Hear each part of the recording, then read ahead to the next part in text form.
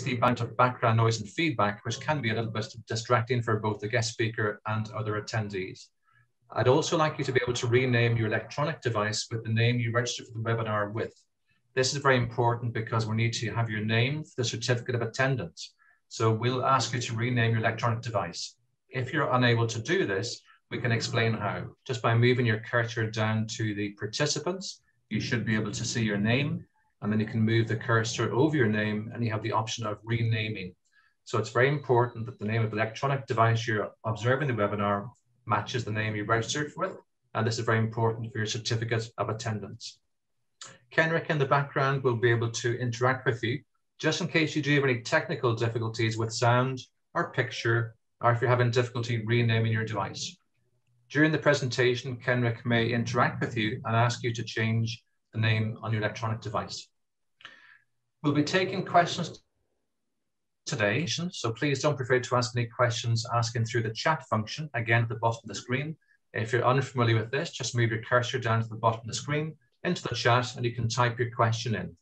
You can ask questions at any time you want during the webinar, but the majority of questions will be answered at the end of the presentation, which is approximately 35 to 40 minutes time. So if you do have any questions, I said, please don't hesitate to contact Kenrick, and Kenrick will be able to engage with you. To receive your certificate of attendance, you must be able to attend the full duration of the webinar. We also have 3 polls, and this is to interact with you during the presentation. So the presentation today, we're very welcome to have Dr. Shah Farez Othman, and Dr. Shah Farez is coming from Kuala Lumpur in Malaysia. And Dr. Shah is an optometrist and head of school and assistant professor of optometry, and was also faculty of medicine and sciences in the UCSI University in Kuala Lumpur in Malaysia. So thank you very much for our guest speaker for coming along today. So hopefully you can all hear and see everything okay. And what I'm going to do without any further ado is pass over to our guest presenter, Dr. Shah. Thank you very much. Thank you very much, Mr. Locken, for very kind introductions. A very good evening, everyone. Greetings from Malaysia, greetings from Kuala Lumpur, and greetings from UCSI University. Here I am from a small country from the Southeast Asia. I would like to share my experience and knowledge for the past 17 years as an academics, giving the title Optometrist Profession or Occupations.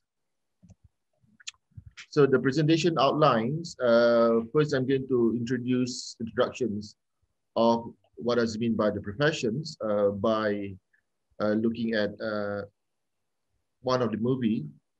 And then we're going to discuss on what does it mean by profession versus occupations. And next, we're going to look at the history and development of the professions. And we're going to look on the, what does it mean by the professionals in a career, okay? And the last one, we're going to see what are the present challenges faced by the professions. So, right, introductions. So if you remember the movie, The 300s, when King Leonidas, the Spartan kings, led the 300 Spartans for Battle of Thermopylae, battles against the god king Xerxes. So he was interrupted by the Arcadians that would like to join for the war match. So what happened was, when the Arcadian looks at the numbers of the Spartan, which is lower compared to theirs, so they have doubt on that. So what did King Leonidas say to them? You, by pointing one by one, only 3 of them, what is your professions? One gentleman says, I'm a potter. And then he turned to the other one, you Acadians, what is your professions? And he answers, I'm a sculptor. And the third person, he said, what is your professions? And the gentleman answers, I'm a blacksmith. So when he turned around to the Spartans, what is your professions? What did they answer? Anyone can answer that.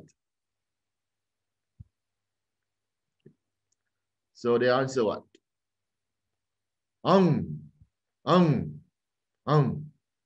So that means that a profession is something special, okay, which is differs than the occupations. So let's see what are the difference between the professions and occupations. As we can see that the words occupation and professions are interchangeable. Yeah, the professions and occupations are almost the same, and with only minor differences between them. So as a professional, we need to be clear on that, the difference. Where the profession needs an extensive training and specialized knowledge, however, the occupation does not. And the profession can be called an occupation when a person is paid for his particular skills and his deep knowledge. Yeah. And the persons that engage in occupation are not paid for their knowledge, but only for what they produce. So unlike a person's engaged in an occupation, a professional has to undergo higher educations. So that's why a professional like us, optometrists, pharmacists, dental surgeon, just to name a few, we need to go for higher level of educations. So therefore, a profession tends to be autonomous.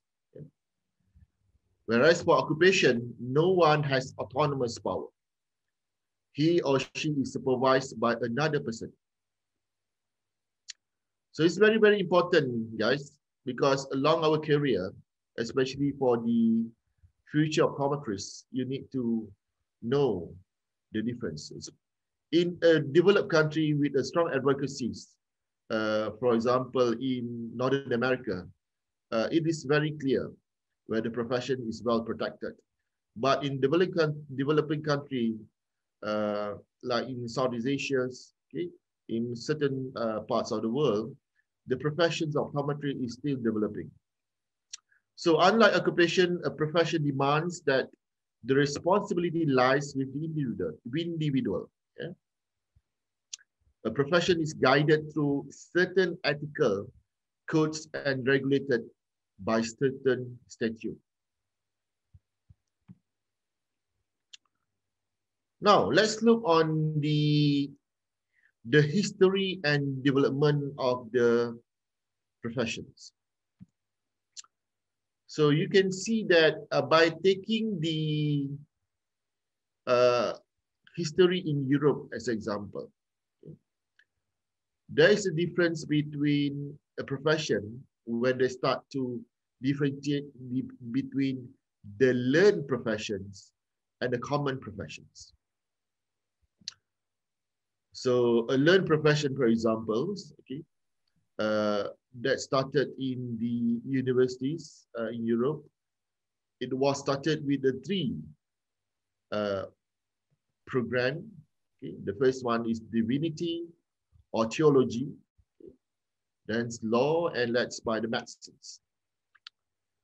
So the learned profession is actually defined as someone who followed a specific area, someone distinguishable from both the ignorant and the jack of all trades.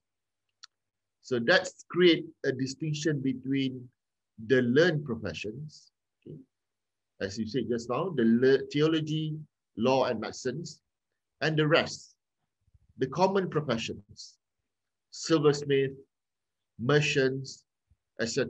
Okay. These common professions were trained through apprenticeships.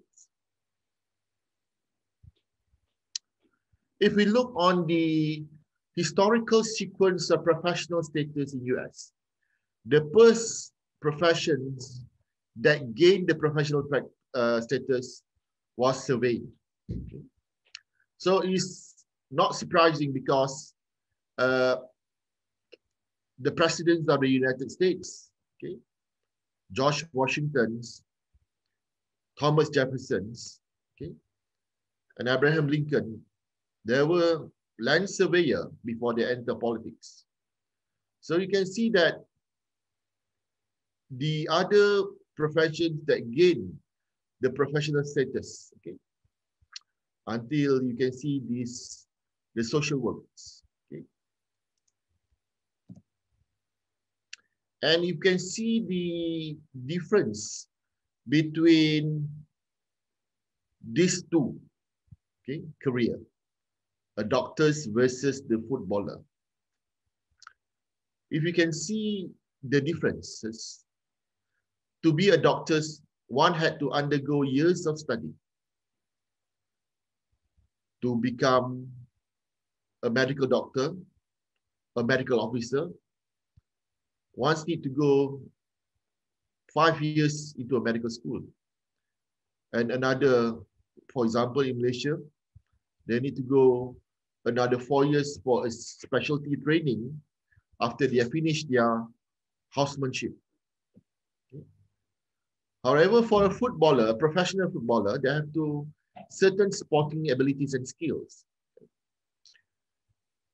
And for doctors, they need to complete various stages of training to obtain qualifications from the MBBS or MD program to be a specialist, to be a subspecialist.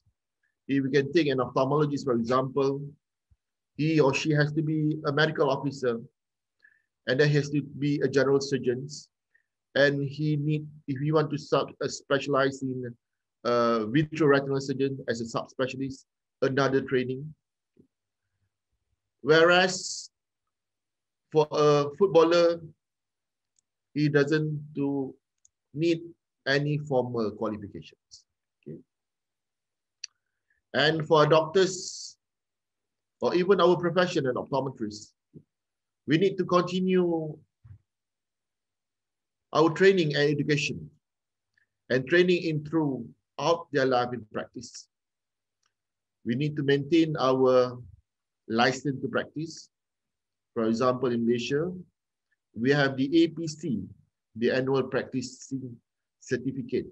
We need to renew annually. Whereas for the footballer, okay, he just keep training to maintain their sporting abilities and physical strength. So there is no advanced knowledge or learning. So we can envisage the difference of income between these two careers. Yeah. Right. So just going to bring up the first poll, Dr. Shah. Okay. So, our Shaver, Kenrick, are you able to launch the first poll? Sorry, we're just having technical issues here at the moment, folks. The poll will be coming in a few moments. We have 3 polls today to be able to interact with the audience. And the poll has been based on Dr. Shah's presentation. We may have to come back to this poll in a few moments, Dr. Shah, if that's okay. Okay. But I might ask you if you would continue. I can return. The poll is up. They are answering. Oh, sorry. Have you got control of the poll? I don't see it, Henrik. Yes, it's up. Okay. Do you go through the poll, Kenrick, if that's okay? Sure, no problem.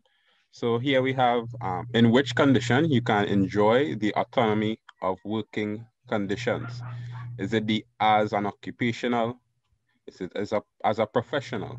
Or is it both of them? Or possibly none of the above? So right now we have 12 out of the 21 participants answered already. So we'll give it a few more seconds.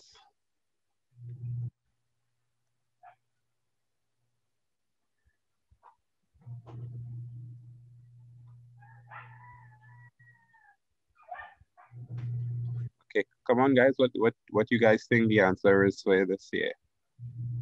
think Dr. Shah is doing a splendid job right now.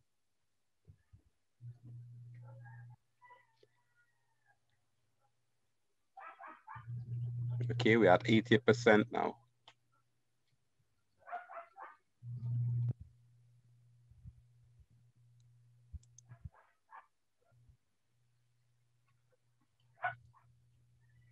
Okay, so I'm going to be ending the poll now. We are at the 2-minute mark. So, poll has ended. So, Dr. Shah, do you see the results? Let me see. No, I don't. Yeah. Okay, that's fine.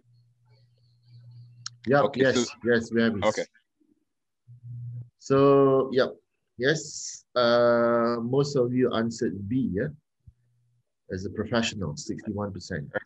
61%. Yes. Which is true. Yeah. Yes, correct. Right. Correct. Lovely. Yeah. Lovely. All right. Moving on.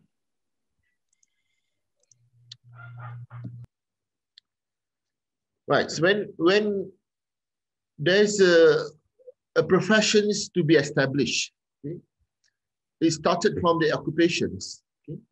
There is a transformations from an occupation to be gain status as a profession. Okay. So it all started first and foremost the establishment of training schools. Okay. So usually they start just a vocational college and upgrade to higher learning levels. That's why when you look at the history of optometry from all the parts of the world, some of it started from the technical college, polytechnics, then upgrade to the university levels. However, there's still some of the countries still gaining status for the higher learning level in the university. So hopefully, if we can unite together all over the world, we can upgrade every one of us at least at the higher learning level, which is called the university level. Okay? The second one is the establishment of a local associations. Okay? So meaning that at the district or the state level, okay, there's supposed to be an establishment of the associations. Okay? So Malaysia is a small country. Okay? We just straightforward go for the national associations. Yeah? We have the Association of Malaysian Optometrists. Yeah? This is our first and the strongest optometry association in Malaysia. Followed by introduction of codes of professional ethics. So the code of ethics that is must for professions. And then for a developed country with a strong advocacy in optometry, in Northern America, for example, the establishment of state licensing laws. For a big countries, okay, like Northern Americas, USA, and even in Australia, in different states, they have their own limitations. Okay, the license, for example, if I can recall, in Oklahoma, okay, the first state allow for the anterior segment laser surgery. Okay, or the few first states in US that allows the usage of therapeutic drugs. Okay. And you can see in the last 2 decades, our colleagues in Australia and New Zealand allowed to go for therapeutics, including in UK as well, when started with the lower level before become the independent prescriber. So these are the transformations before going to the professions. So A profession is what you have studied or has a qualification in. Okay? Whereas an occupation is what you are doing in practice. So these are the two different things, although it's overlap. But if you can see clearly, okay, for our professions, okay, which is different than the other O's, okay, namely the opticians, okay, or orthoptists. Okay. So these are the difference that we need to take into account. So if we look on the definitions by the dictionary, Oxford Dictionary, a knowledge acquired through traditional route is referred as trades or skill jobs, not as professions. This is what an example that we know earlier, whereby before we gain the profession as an optometrist, it started with a spectacles peddler, yeah? Spectacle peddlers. And you need to know, guys, other careers, other occupations, although they are experts in their field, but they are not professions. So namely carpenter, plumber, painter, footballer, or singer. Okay? So if we, for example, if you ask me, okay, whether I can do a workmanship on the wood, like carpenter, I cannot do it. Yeah? So, but they are expert in their field, but they are not professionals. So a dictionary also defines a professions, okay, which is a vocation or career, especially one that involves prolonged training and a formal qualification. So that's why you can see that for many countries, including nations, our bachelor degree, okay, as we are from the British Commonwealth, our degree is a Bachelor of Optometry. Okay? We're trying to shift from the traditional Bachelor of Science to a straight Bachelor of Optometry, like a MD programs or Bachelor of Dental Surgery. Okay? So just to highlight, it is a professional program. I like definitions that spell out by Professor Barry Cole when he defines a profession. According to Professor Barry Cole, a profession is a group of people who share common skills and provide a service based on high-level knowledge and skill, and who agree that in pursuing their profession, they will always act righteously and properly so that the best interests of those they serve are preserved. Okay? This is a well-said definition of professions, okay, which is quite close to our optometry professions. So for the core element of the occupation is based upon mastery of a complex knowledge and skills. Okay? And its members profess a commitment to competence, integrity, and morality, altruisms, and the promotions of the public good within their domain. So this is a really a higher commitment for a professional.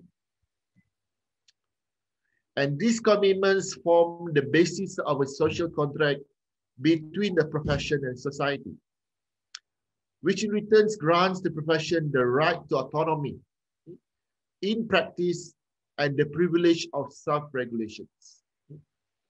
So it's very good to see, good to hear. Okay? So for countries that have a strong advocacy for the professions, kudos to them. But for countries still developing, gaining the rights of the optometry professions, okay, our journey is ongoing. So the professions and their members are accountable to those service and to society.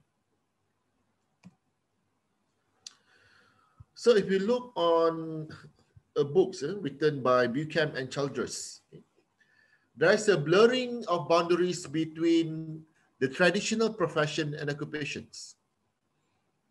So he suggested that to distinguish educated professionals from those who earn a living by engaging in occupations, then is a need for a more limited and a better controlled definitions of a professions.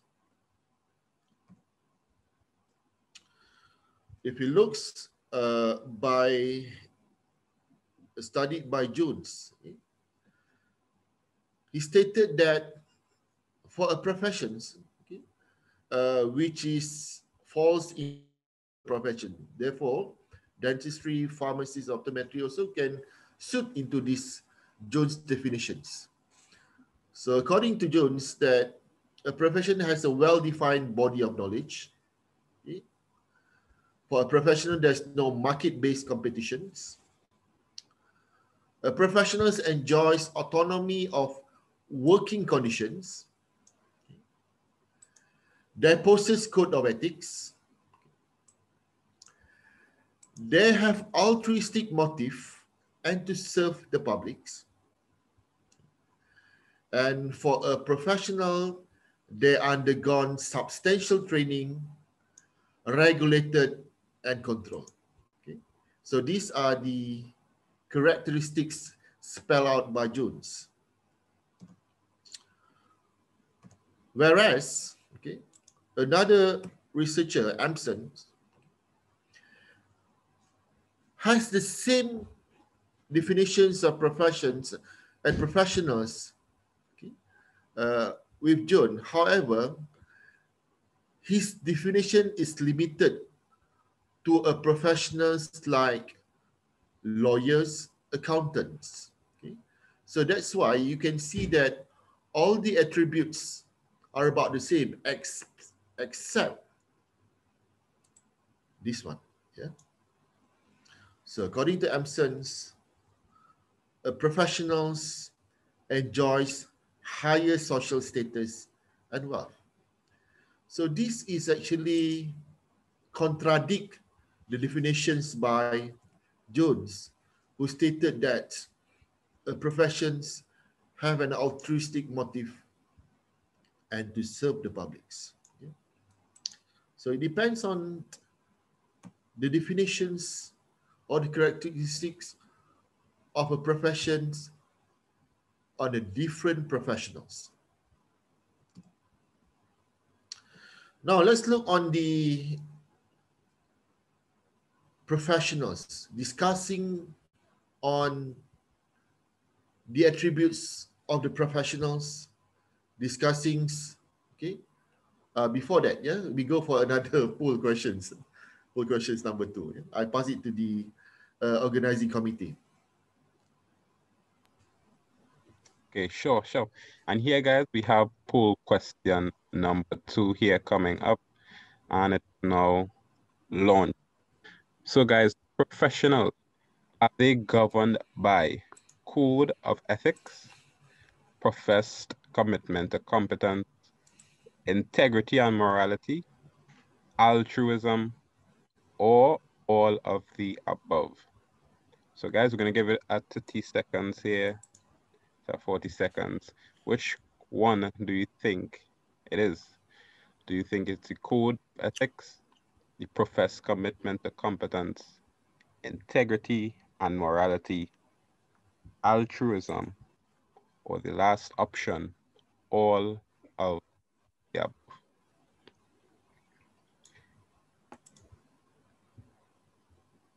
I remember, guys, these polls will also assist us with the certificate of attendance. So ensure to get your answers in.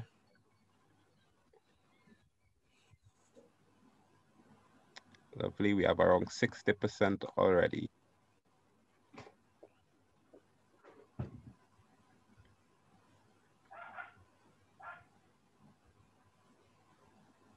Perfect. We're ending the poll now. And let's share the results.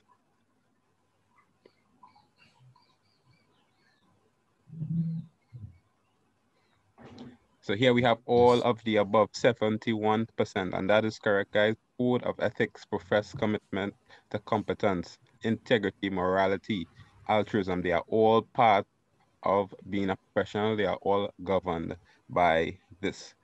Okay, so I'm going to stop the results now. Back to you, Dr. Shah. Thank you very much. So moving on.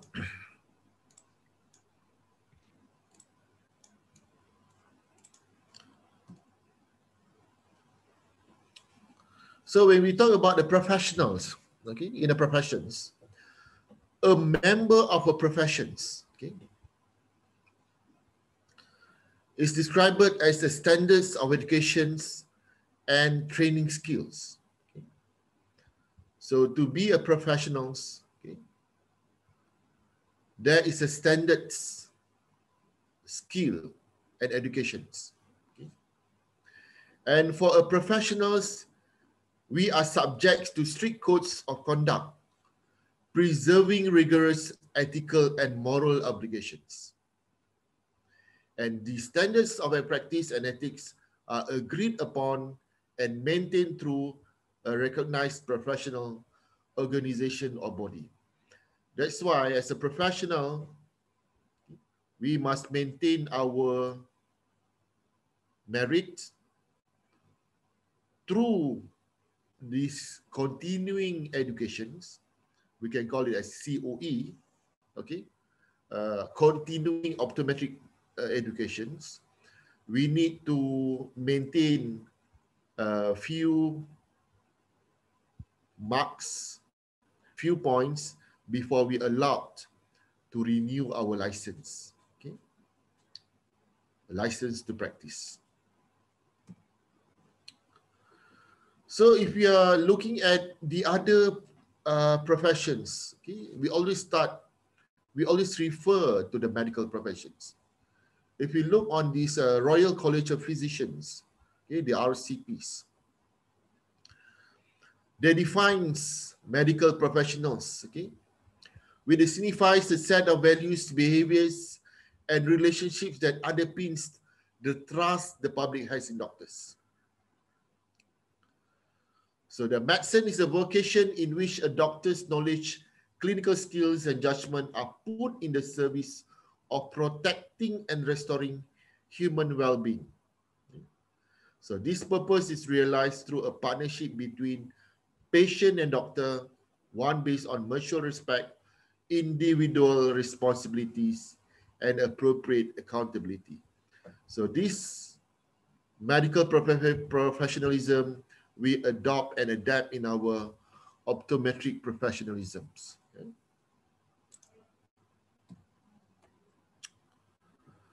When it involved to commit or the commitment to the society, okay?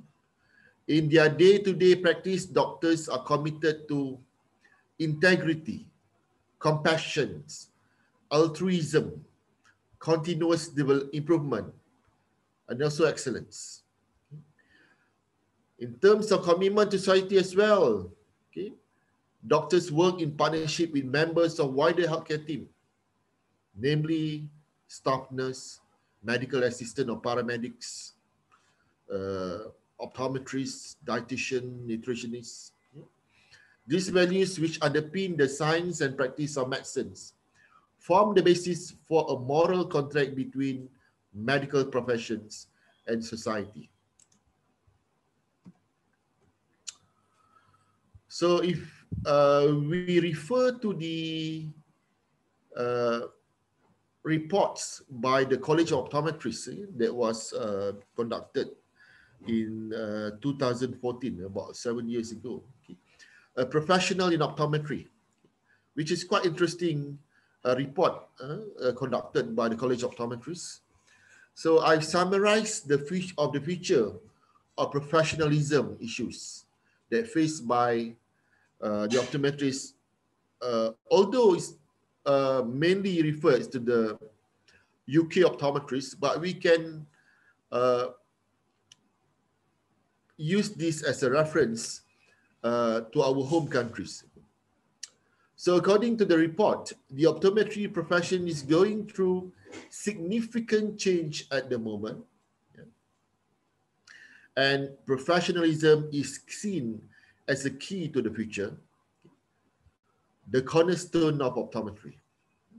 So that's why, okay, for countries where the profession of optometry is still developing, we have to stand united, okay, to make sure that our profession in our home country will gain its professional status, at least the same as, I may say, dentistry, if not the same as medicine. Okay, we stop for another, I think the last question, poll question, yeah? Mr. Organizing Committee, Mr. Chairman.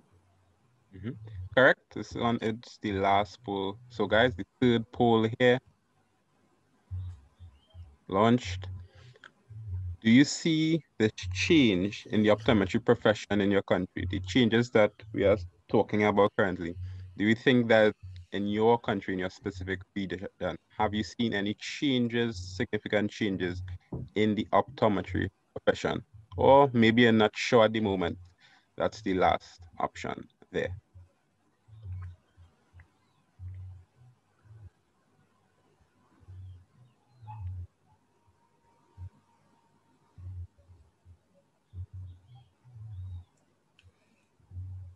Perfect, we're at 63%. We're gonna give it 20 seconds again.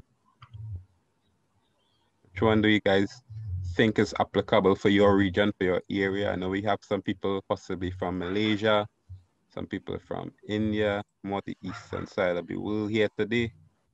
Do you see any changes, significant changes in the optometry profession in your country?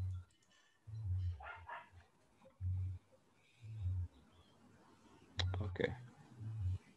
So we're going to end the poll here and share the results. So Dr. Shah, we see 56%, they do see changes in the optometry profession currently. Some of them unsure, and some of them, 25% of them, say no changes currently. Well, I'm hoping that the I am not sure is still in the pipeline of becoming an optometrist, yeah? So, definitely, definitely. Hopefully it's not a practicing optometrist. It's still at a studying level, yeah? Yeah, student. Yeah. Student level, yeah. Okay, so we end there. Okay, so moving on. So what are the present challenges for our professions? I know these challenges depends on which continents or which countries, okay? It's not uniform to all countries because we know that, as I said earlier,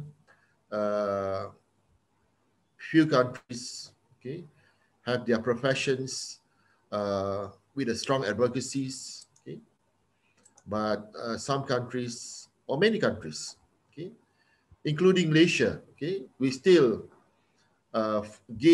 fight, okay, to have a strong advocacy in our professional status.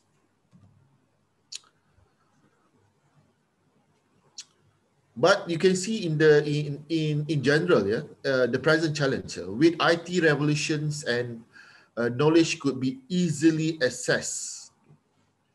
Professional is facing a great challenge. As you can see that from processed by doctors to assessed by anyone. As you can see that patients, clients, before they see you, before they visit your office or practice, they already made their homeworks about types of glaucoma, types of ARMD, okay, type of refractive anomaly. So the question is, the challenge is, how do doctors or professionals in healthcare, including us, yeah, defend themselves or strengthen their aspect of professionalism? So actually this is also involve the human touch. As we know that now, the contact lenses can easily access from the internet or from the night market, especially in Asia, or some countries. Okay, guys, this end of my lectures, or sorry, my presentations. Okay, these are a few references taking from my lectures for the undergraduate in the universities. Okay, but I have to add some of it for the presentations. So, but you need to know in terms of professionalisms, okay, we, as we learn, okay, in our university days, we always been reminded by our lecturers, where you attend for any seminars or conference, we as the primary eye care providers, or we as the gatekeeper of the eye care professions, or our American colleague like to use we as the GP of the eye. Okay? So I throw back the questions to you, optometrists, professions or occupations. Okay, you know the answer. Thank you very much. Okay, so I open for the questions. That's wonderful, Dr. Shah. Thank you very much. Welcome. And I really enjoyed that. It was a very exciting and engaging presentation. You've given us lots of information to take back to your general practice and our studies. So what I'd like to be able to do is open the floor to some questions. So we have some questions which have been submitted by our audience.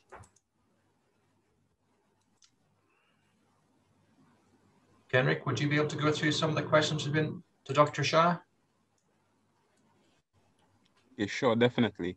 Currently in the chat, there isn't any. So what we'll do, we'll go through some from the registration. So we allow them to ask questions through the registration. So one of the first questions we have is, can an optometrist become an ophthalmologist? Dr. Shah, how about in your country? Do you know the process for that? Okay, if I can recall back the questions, can optometrists become an ophthalmologist? Correct. The answer is yes or no. Yeah. The answer is yes. If you take a medical degree after you obtain your bachelor optometry degree. So I've known a few optometrists in Malaysia. After they completed their optometry degree in UK, for example, okay, they continue their MBBS or medical degree, another 5 years. Then they go for the specialty in ophthalmologist. Yes, that's the answer for yes. The answer for no is you cannot become an ophthalmologist after you obtain the optometry degree. Optometry degree is not a channel for you to become an ophthalmologist, because optometrists, same as dentistry or veterinary medicines, is academic disciplines in the universities, which is different than medicines. Yeah? So you need to know that that's also same to other profession. Can audiologists become an ENT surgeon? Can a psychologist become a psychiatrist? Can just the other example as well? Yeah, can a pharmacist become a pharmacologist? Yes, for that it's okay. Yeah, but the previous example is possible because the healthcare professions, although in line with the medical professions, but it has its own academic disciplines in the university. Correct. Okay, and that goes definitely, yeah, definitely answered that one. That goes into another question here. So what field can the optometrist go into in terms of specialization? Okay, that's a very good answer. I believe this is a question from the the future gatekeeper of eye care professions, the students. I like to use the term, the future gatekeeper, not the students. Yeah, instead, just to inspire students. Yeah, I've done it for many years. So, optometrists, upon gradation, you become the general optometrist. Okay, seems like upon graduating from dental school, you become a dentist, or now they use the dental surgeons. Okay? I think our profession in US as well used to be called optometrists. In Northern Islands or in Scotland, used to be called ophthalmic opticians. Yeah? But I think some territories still use the ophthalmic optician. A few years back, I went to Glasgow for a conference. Still got this ophthalmic opticians title in the practice. So you can see our colleagues in Northern America, in few states, they have redefined their title. They're not being called an optometrist, they are called optometric physicians. Yeah. So come back to the question just now. When you finish your degree in optometry, either a bachelor level or a doctorate level, depends which country you're coming from.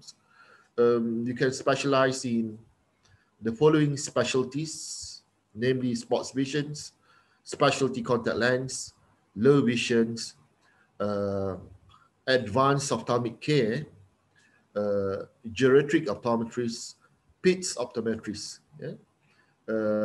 Public health optometrists. Okay? These are the specialty in optometry. For the subspecialty, hopefully we'll get in the future. Okay?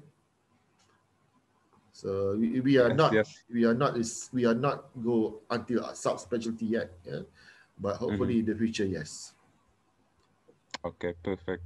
Hopefully you get some sub-specialties in the future, guys. Another question here. I'm not sure if you'll be able to answer this one. After a Bachelor's of Optometry from India, do you know the steps to apply further in another country? So if I can repeat back the question, after once obtained a bachelor degree in optometry in India, can he apply for further study? Is it? In another country. To another country. Practice in another country. Or to practice in another country? Correct. The answer is yes or no. Yes and no, yeah?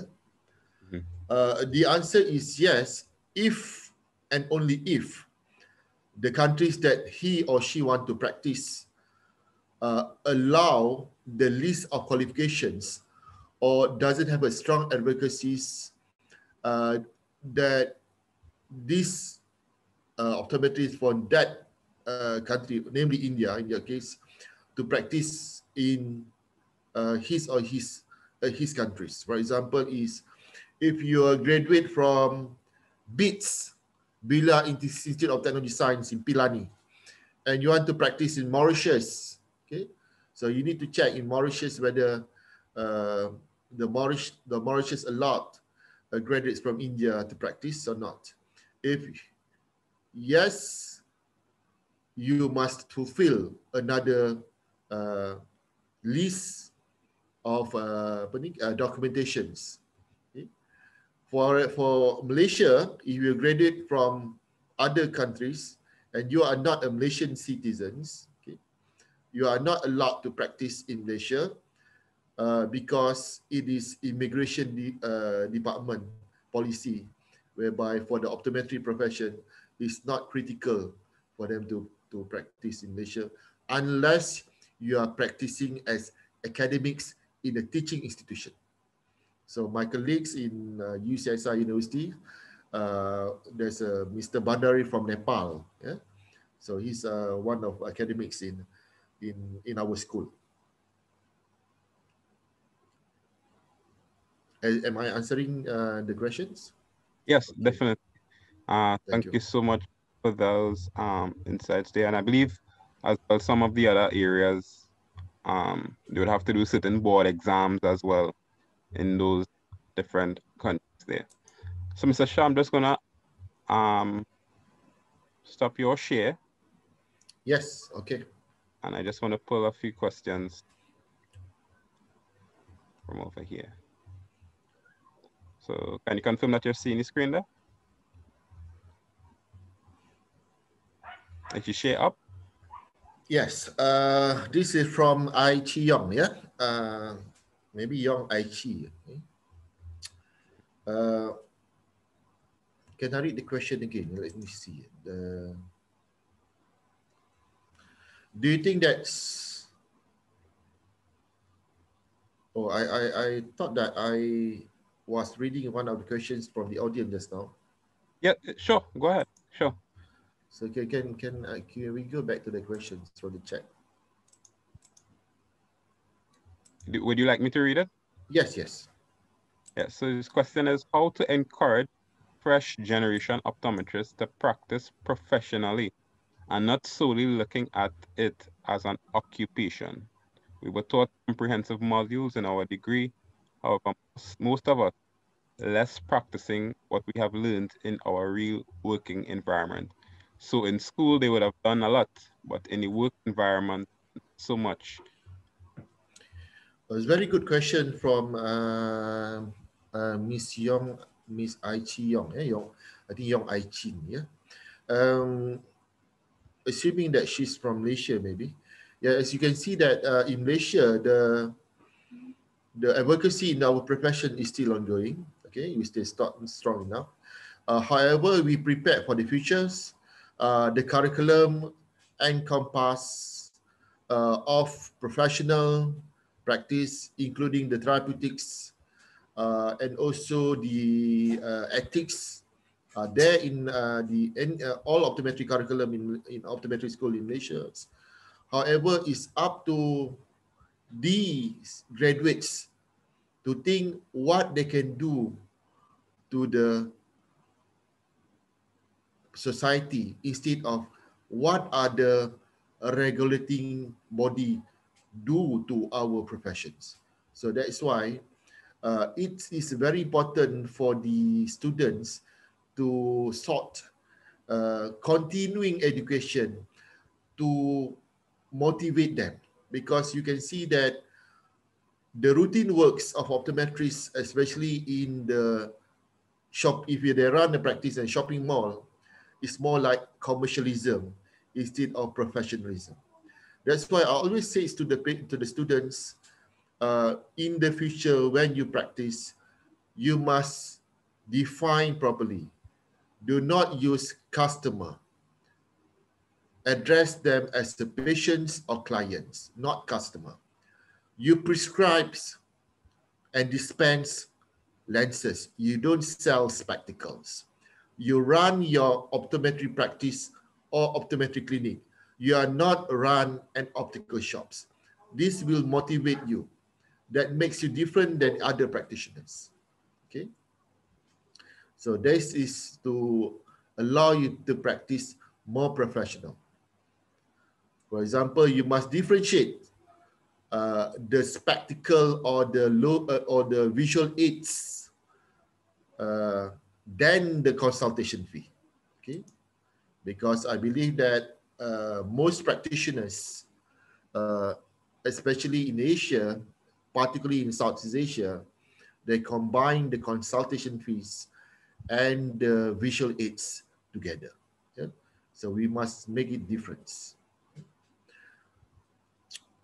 So hopefully that's answered the questions. So go back to the questions, number one, Okay, from the organizing committee. Hope Miss Young got the answer there. So this is question one here on this end.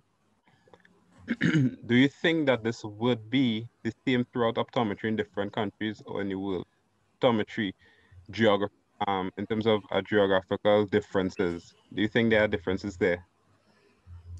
The answer is yes. Yeah, because it's not because of geographical difference. It is because the opto-political difference in different countries around the globe. Okay? For example, in countries where the optometry programs is run at the doctorate level, I mean a profession doctorate, it's not the PhD.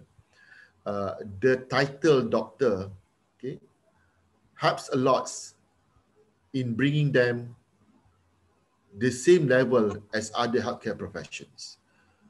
So to differentiate between the British Commonwealth, particularly in UK, whereby the profession of optometry, even though it's a bachelor levels, but the publics are more aware what is the difference between the optometrists and opticians. However, in many parts of Asia, particularly in Southeast Asia, okay, our professions is still not really clear by the publics.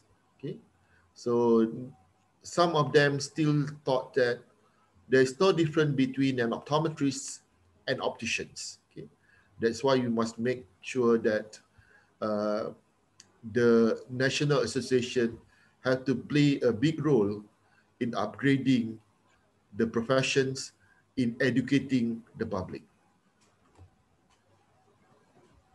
Oh, okay, perfect, perfect. Okay. So here we have question 2. As we see more females entering the profession of optometry across the world, do you feel that people judge their healthcare professional as being professional or an occupation based on gender?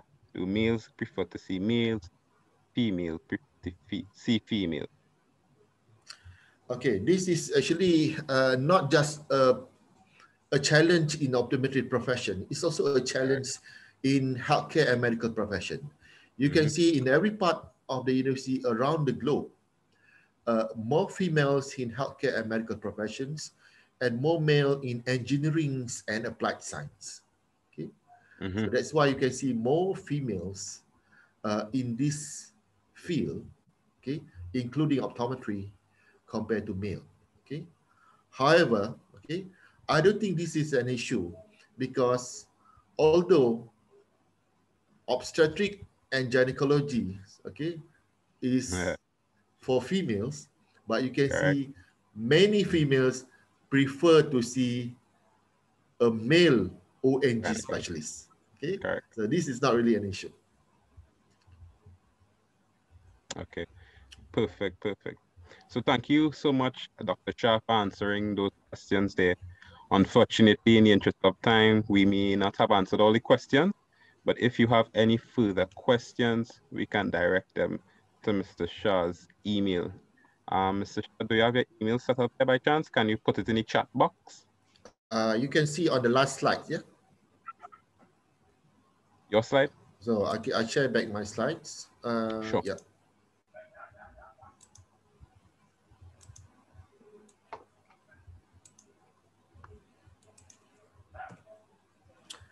Okay, perfect. So this is the front view of the UCSI University in Kuala Lumpur campus. Yeah, beautiful.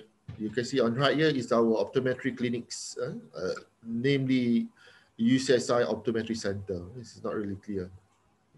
So you can email me Shah Farez at ucsiuniversity.edu.my. I am the head of school. Optometry. We are at the youngest optometry school in the nation. Yeah, there are 6 optometry schools in Malaysia, 3 in public university and 3 in private university. Okay, okay, lovely. So you can direct any questions to Mr. Shah's email.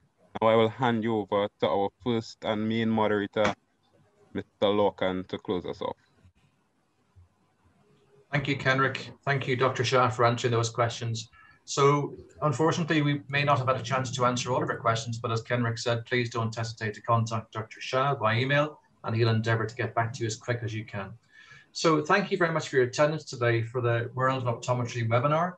We have enjoyed your company, and we'd like you to be able to fill in a small feedback survey. We'll be emailing that to you shortly after the presentation. Your thoughts are very important to us. I would like to hear from you what you thought about today's presentation and what maybe you'd like to see in future presentations. So once again, thank you to Dr. Shah for attending. Thank you for attending today's webinar. The next webinar with the World of Optometry will be advertised in our social media channels, so please contact us on Instagram and don't forget to interact with us. So until next time, thank you very much, and I'll bring this presentation to a close.